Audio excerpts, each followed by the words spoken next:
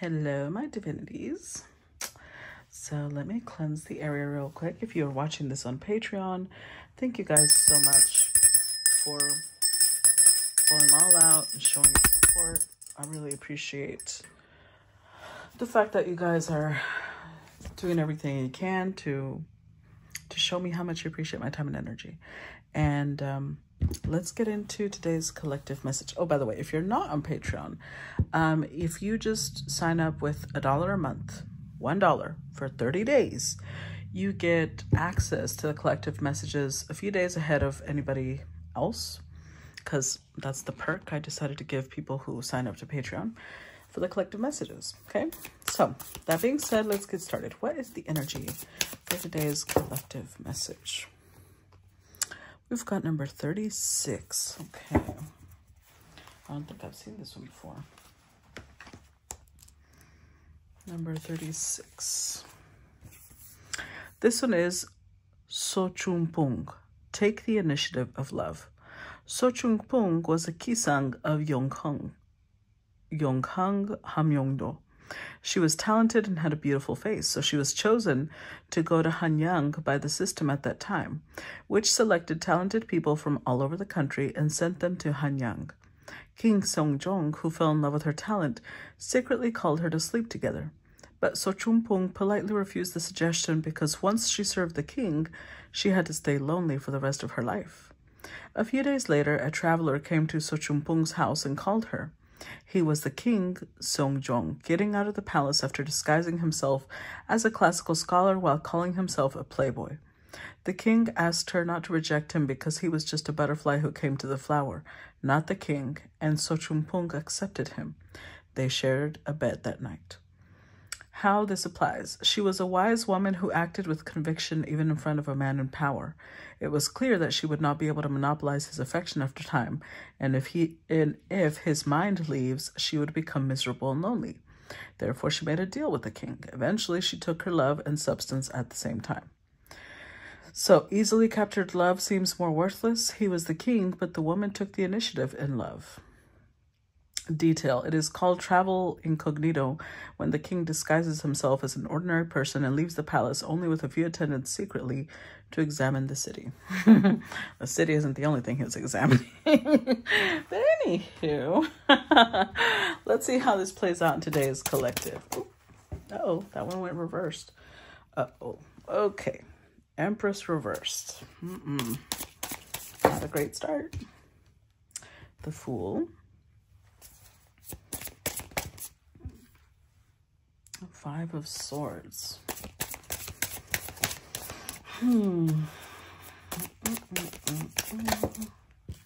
Oh, wow. 10 of Swords. Jesus.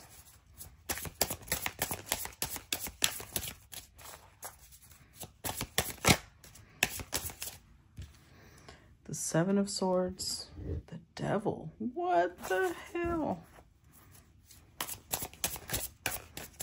I'm hearing the little, you know, the gif of the Asian guy of emotional damage.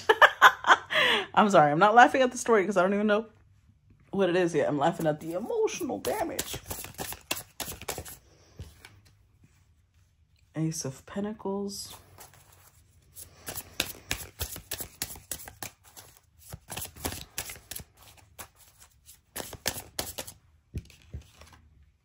And the Hierophant.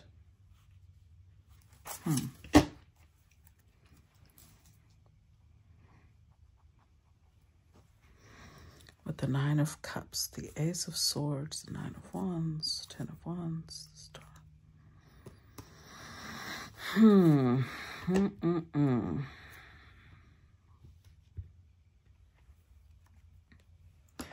The fact that we started off with the Empress reversed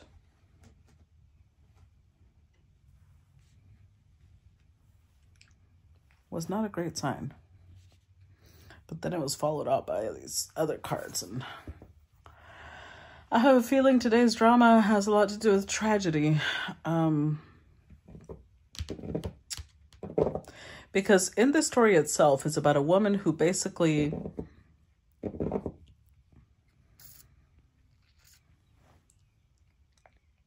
didn't want to give all of herself to someone. She wanted to dictate the terms on how she wanted to give herself to someone, right? Because if she did become the king's concubine, she could only belong to him. And she felt like, oh, there's too many people that have your attention, so I'd rather we just spend some time together. But in this story, because we're translating it to modern day, right? I just don't think it went well. A lot of these cards indicate it did not go well. So we have the Empress reversed, 9 of Cups. This is somebody who's very careful about what they give. Usually the Empress is somebody who's abundant. They mostly are known for being a giver because they have so much to give. When it comes to love, when it comes to affection, that's why they're known for their generosity, because they are abundant. This Empress is not, or even if she is, she holds back. So this Empress holds back because she only gives when it serves her. And we're not judging her because this is a story. We're just telling someone's story, okay? So with the Fool card, it could be that once upon a time she did give all of herself, and that did not go well. So now she's very strategic with how she gives and how much she gives.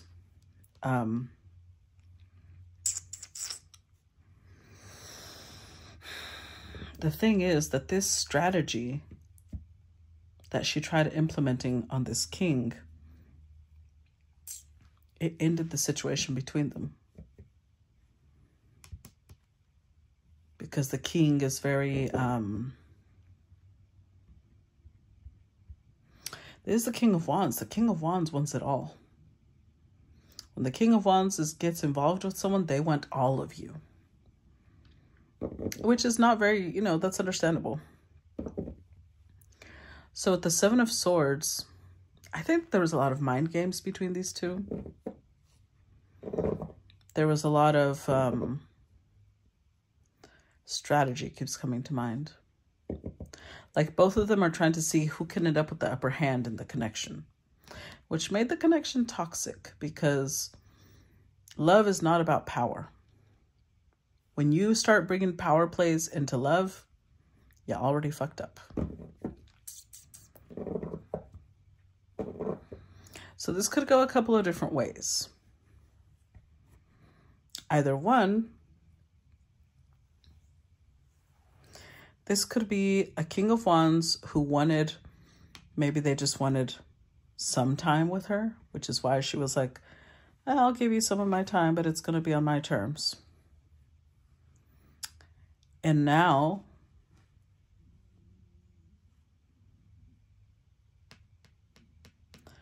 yeah, this could go where now they're like addicted to her energy and they want all of her. They want it to get serious. Or two, these two kept playing a game and this king is tired of this game and they're going to go look for someone where they can have all of that person. It's 50-50. It could go either way at this point. We'll see as we clarify which way we're going to lean in more. Hold on. I need some gum real quick. Clarify 9 of Cups. Let's see.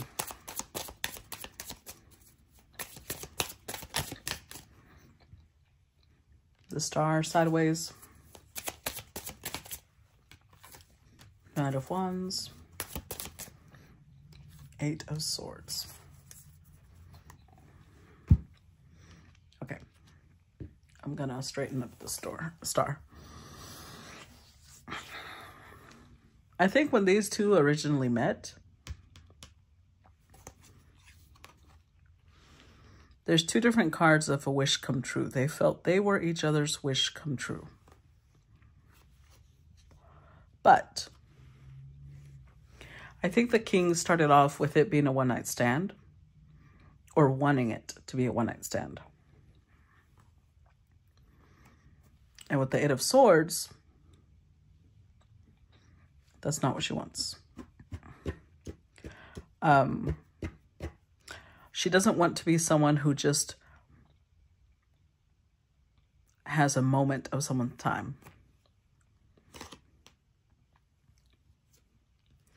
She may be a little bit more idealistic about love, but what she's calling in, she wants long-term, which is understandable. She wants something more substantial. So this is interesting because usually the Empress reversed is not very good. But I think in this case, it had more to do with her holding back what she had to give, because this person would have taken it and not felt any two ways about it. And she had to be careful with what she was giving. Clarify the Empress reversed.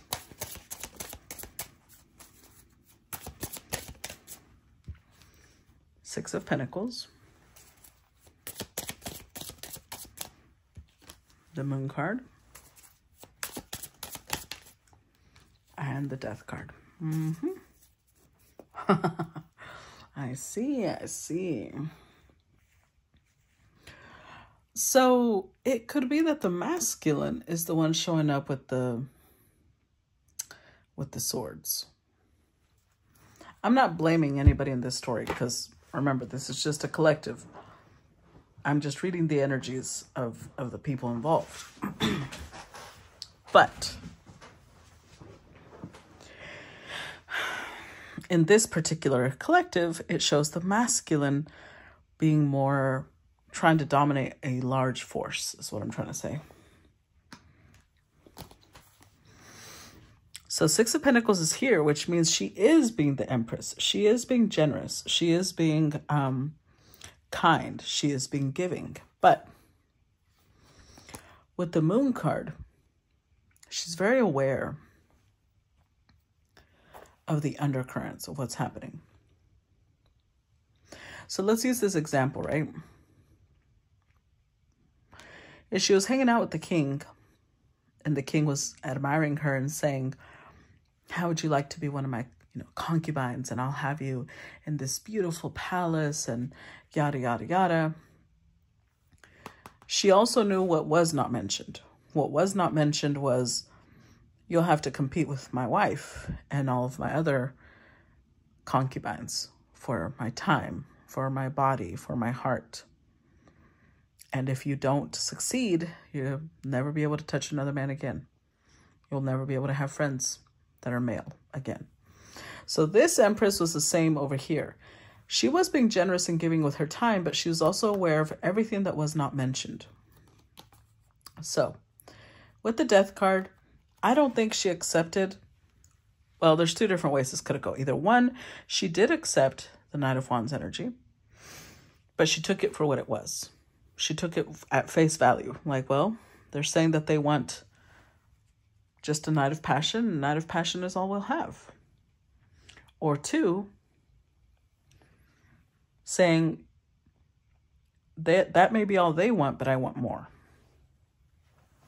And therefore we are not compatible. So the Empress knew not to give of herself too much. Clarify the Fool. The Emperor. Clarify the Fool.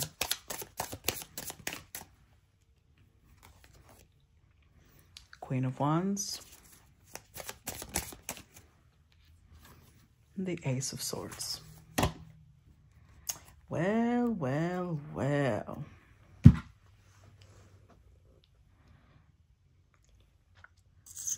Look at this.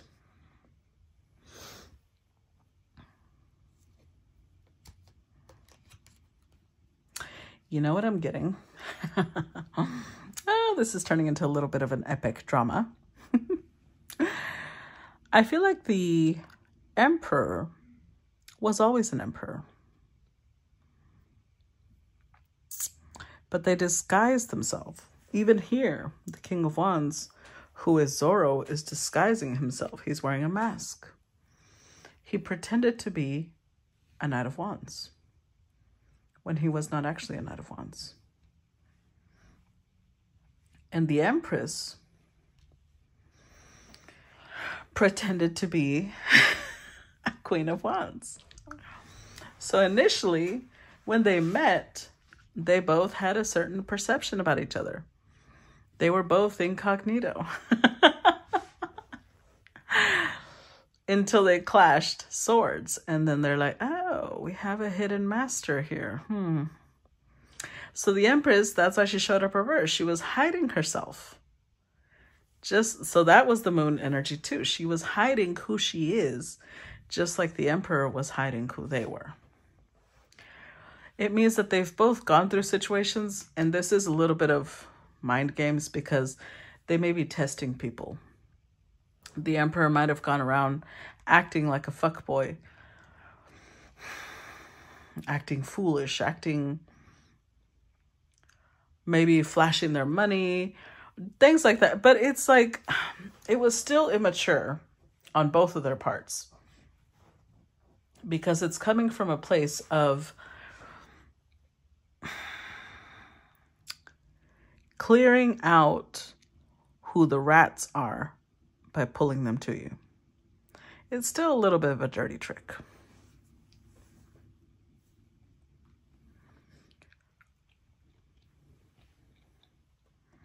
They both acted a fool when neither one of them is. And I think that they recognize that in each other.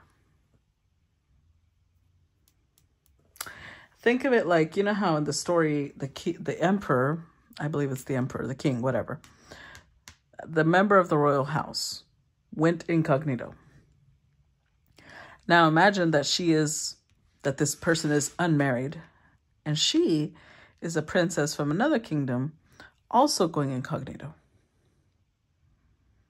And she's acting like a Gisaeng because Gisaengs, got to move freely among the nobility. And she's moving among nobility freely, picking up gossip on which noble house does this and which son of nobles known for doing that. And she's gathering information to make her selection of partner. While the king is going incognito as well. In this story, she knew who it was, but what if in this story, at first, they did not know who they were? It took time for both of them to recognize the emperor and the empress in each other. And they may still not know. All they know is that this person they match each other. Look, they've found an energetic equal. Clarify Five of Swords. Ten of Pentacles.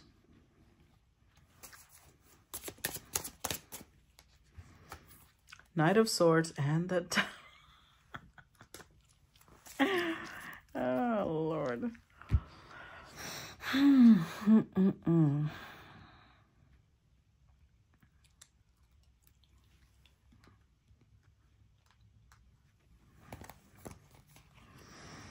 So the Emperor is showing up as someone who's wealthy. But this wealth has gone to their head a little bit. It makes them, well, I think that they may have surrounded themselves with yes men and yes women for a long time. So it made them a little cynical, as in they started thinking, oh, okay, I see. So all you have to do is have money, and nobody disagrees with you. And it almost made them start pushing the envelope a little bit.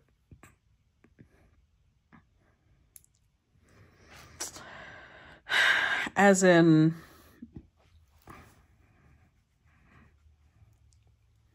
they might have started making absurd requests. Like, oh, you want me to do this for you? Okay, I want you to, I'm trying to think of some absurd request. I want you to go slap somebody with a banana peel. Like, it was just some weird ass shit. Okay. But it's like, that was their way of just, it wasn't great because it's Five of Sword energy, right? It's like fucking with people. But it was like their way of reassuring themselves, yeah, this person is an idiot. Look at what they're willing to do for money. All because I show wealth? Are you serious? So it made them, yeah. If they were single, they were pretty determined to stay single because they kept coming across people who were willing to show and do anything for somebody that showed wealth. Clarify Ten of Swords. Nine of Wands. The Wheel of Fortune. The Hermit. With the Five of Cups. Meanwhile, back at the farm,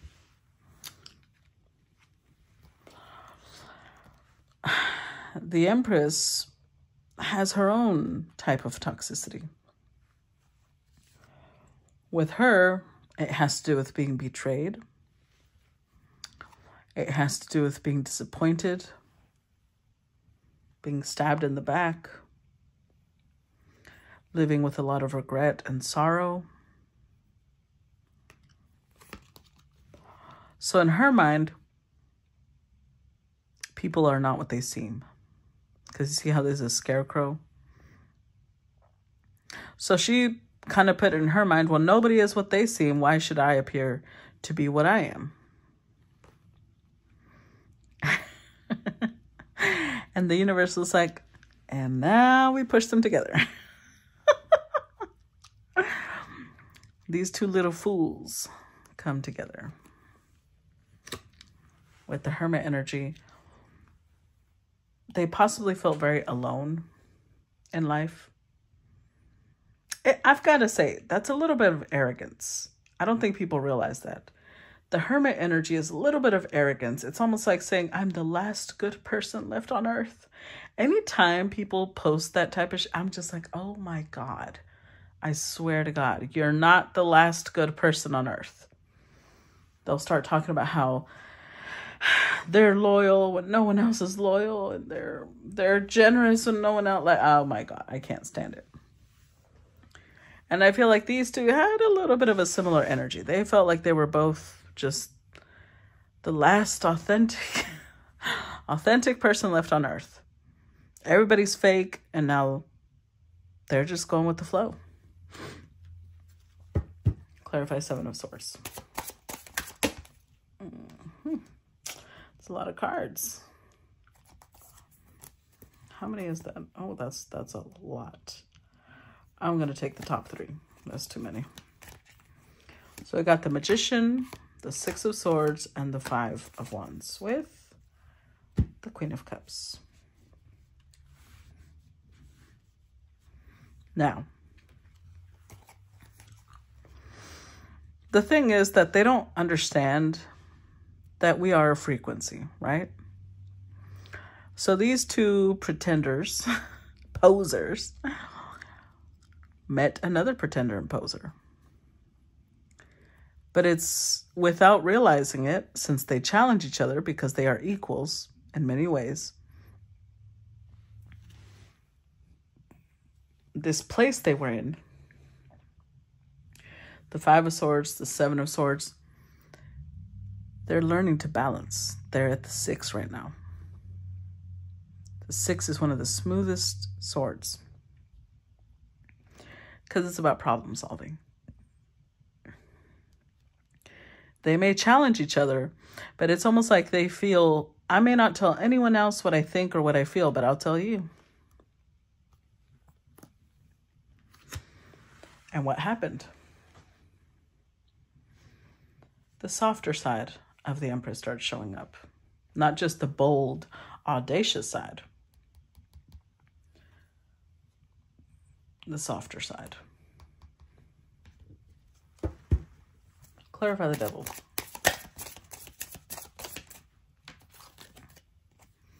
The World card, clarify the Devil. The Hierophant.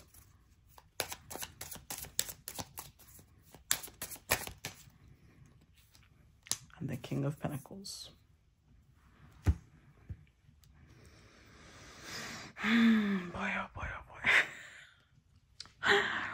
See, first, they were both coming in with the toxic energy of, I'm not going to show people who I am because it doesn't help anyways. It's going to get me hurt. It's going to get me played with. It's going to get me betrayed. It's going to get me robbed, whatever. Now, this devil energy, it's a totally different type of devil energy. Now the fear is, now I've found the one, what if the one doesn't stay?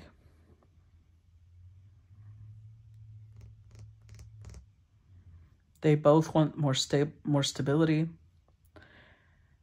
I think especially the masculine, interestingly enough, the masculine is the first one that shows up with commitment energy, Hierophant energy. Now, there's a couple of ways this could go. Well, I don't really see third party. I was going to say Hierophant could also represent the masculine is married, but we'll see. If it continues that way, then we'll just go with that. But so the Hierophant and the King of Pentacles, the World card, this could indicate on one hand that the king is married and maybe they just assumed they were going to stay stuck wherever they were forever. And now they're not going to. Or two, it means that the masculine wants to move forward towards commitment. But they're afraid that it won't last. Clarify the King of Wands. Temperance. Nine of Cups.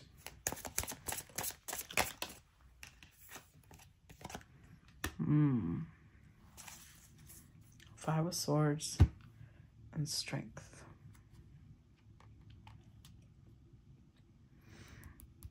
Okay. Unfortunately, it could be the first story where this emperor is still married.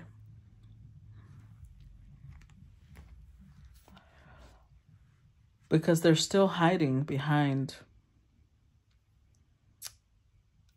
a mask. There's a lot that they're not sharing with this Empress. And remember, Zorro, they want to be the smooth, charming, swoon-worthy hero. But they're trying to keep their emotions under control. Because it's almost like they feel like there's only a piece of me that I can share with you.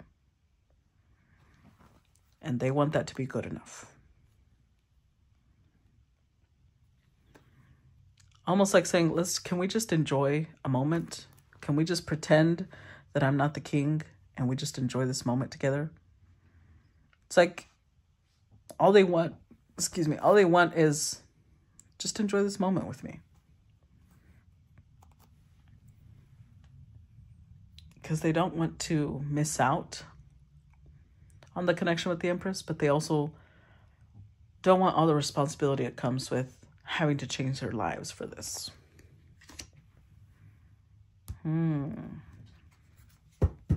Clarify the Ace of Pentacles.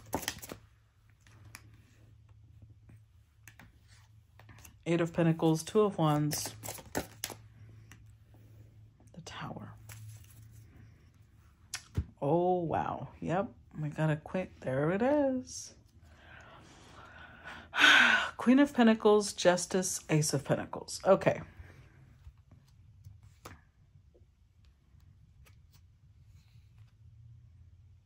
Wow. With the Five of Pentacles. The thing is, I don't know the universe is about to intervene. Because I don't think this Empress knows that this king is married. They're hiding. They're wearing a mask. They're coming to her incognito without their true identity being out in the open. But the universe is calling them to task because and now I do want to express the fact that it's not like this person set out to do this. I feel like it just kind of happened. But it was meant to. With the Justice card here and the Wheel of Fortune that showed up before. Did it? I feel like it did. Yeah, here it is. It was meant to happen this way to put this king in the position to make a choice. You have to make a choice. You cannot have both. And the king is refusing to make a choice. So the universe is like, okay, we're going to make the choice for you. The Queen of Pentacles is going to find out that there's an Empress.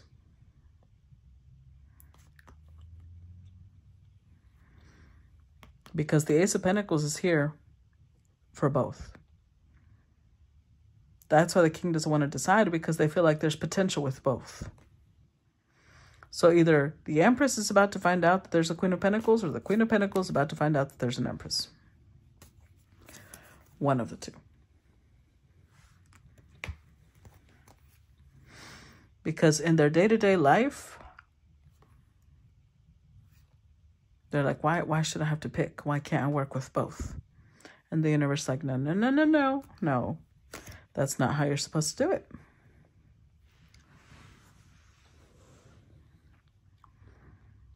Because if we think of this like a building, right?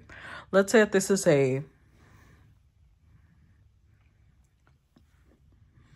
somebody who wants to make a building, a beautiful skyscraper. And there's these two construction companies that make a bid for the job, right? They can't sign both contracts. You would have to pick one or the other, because they would both lose. If you sign both contracts, that means both companies get less. That means both companies have employees that would suffer. So it has to be one or the other. And this person is trying to do both. They like that this company offers this and this company offers this. Why do they have to choose? But at the same time, they're not giving each company what they deserve. Clarify the Hierophant. The Fool. Knight of Cups.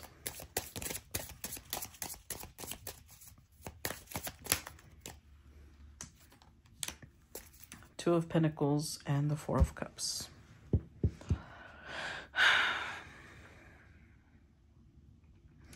Because I think that the universe aligned this Emperor with the Empress because they weren't happy where they were at.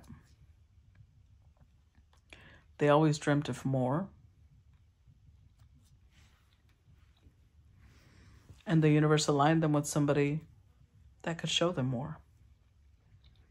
However, once they were aligned with that person,